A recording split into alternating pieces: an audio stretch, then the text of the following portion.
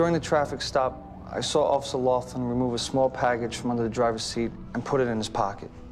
Later in the radio car, Officer Laughlin got his personal bag out of the back and he put the package in it.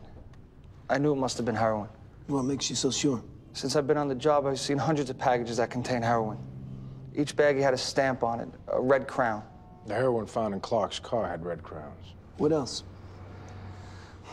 That night, end of tour, Officer Laughlin pulled a Slim Jim out of the trunk. Clarify what a Slim Jim is. It's a device used to gain entry to a locked vehicle. I asked Officer Laughlin what he intended to do with it, and he told me to look the other way on this one. Tell him about the threats he made. Days prior to the night I've been talking about, Officer Laughlin repeatedly stated he was going to get Detective Clark back. Specifically?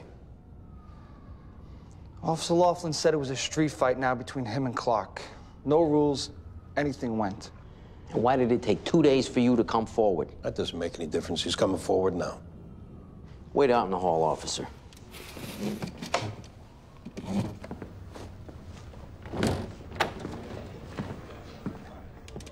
Once you void the arrest on Detective Clark, I'll notify the prosecuting DA not to proceed with the arraignment. Whoa, whoa, whoa, whoa. Not quite. What else you need? A burning bush? We got 2 cops and a detective all saying different things. Meanwhile, the drugs were found in Clark's car. Now, the way this is gonna go is I'll take it to my chief. No one's getting out of jail until we figure out what the hell is going on. I can tell you what's going on. Detective Clark got framed by Officer Laughlin. Now, you want to continue with your investigation, that's fine. But Clark gets released now. Void the arrest, or I'll call the DA myself and tell him you dragged your heels. I'll take care of it. Quickly. That's how you took him in, that's how you're getting him out.